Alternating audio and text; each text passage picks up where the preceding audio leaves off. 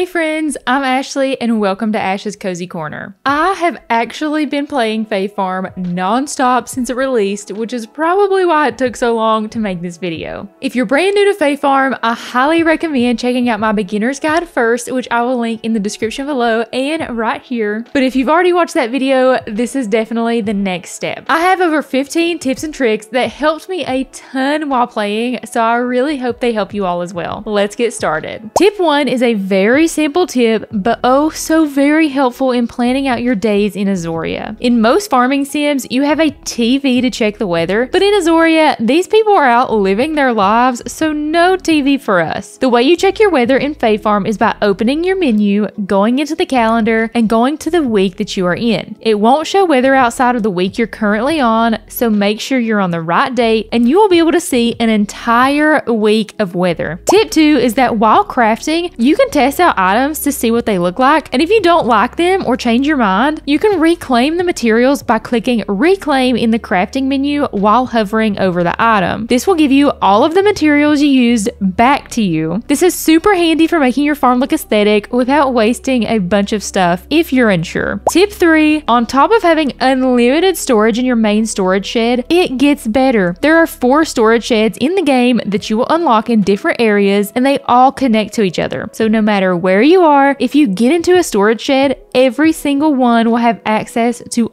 all of your items. Tip 4 is for my friends out there who hate fishing in games. In Fae Farm, you can make fishing easier. All you have to do is open up your game settings, toggle on simple fishing, and voila, an amazing solution thanks to Phoenix Labs. Tip 5 is something I didn't know existed until later, but deep sea fish are a thing in Fae Farm. To find them, go south from saltwater mines past the broken bridge to find a little island. If you fish off the cliff here, you will catch special deep sea fish that you can only catch here. There are 7 total fish that you'll find in different seasons near this area, so be sure to check back every single season. Tip 6 is that the spells you get from the story can sometimes be used for more than just combat. For example, the Vortex spell you get after chapter 4 can be used to harvest crops and flowers that have finished growing, and you can also collect forageables quickly this way as well. Keep in mind, it does use mana, but it's so much easier than just picking up all the forageables in the area. Tip number 7 is just to please use the potions. I know sometimes I can get carried away and just want to dive into a dungeon or quest, but potions can be so helpful when doing daily tasks in Fae Farm. If you've been catching every bug when you pass them, like I recommended in the beginner's guide, you should have no issue with having items to make potions. Trust me, with zoom potions, you'll get things done so much quicker, and with invisibility